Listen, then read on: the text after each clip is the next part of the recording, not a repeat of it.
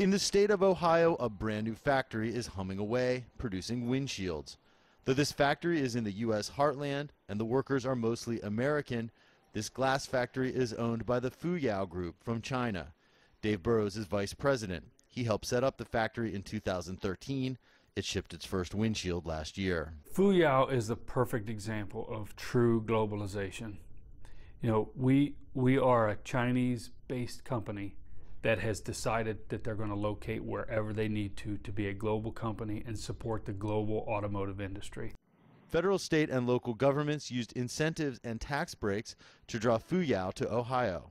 Setting up here has meant jobs for the community, which has struggled in recent years as other factories have closed. 2,100 people work here now. Soon, that number will grow to 2,500. We met Patrick Ropp, a former U.S. Marine, on the day he was promoted to logistics coordinator. He has high hopes for his career at Fuyao. Hopefully he can keep moving up, get more of a better place in the company and grow with the company and just keep growing as I can along with the company. Each year the Fuyao plant makes windshield sets for about 4 million cars. That's about a quarter of all the cars made in the United States. They also make about another 4 million replacement windshields. U.S. employees work alongside Chinese colleagues on the factory floor. Some people may think it's a culture shock, but actually they get along very well. They became really good friends.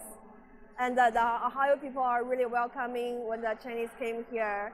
And sometimes they take them out for dinner, Red Lobster, you know. And to show appreciation, managers occasionally bring in Chinese food delivered on a forklift. These simple cultural exchanges have helped create an air of camaraderie. I never even liked Chinese food until I came here.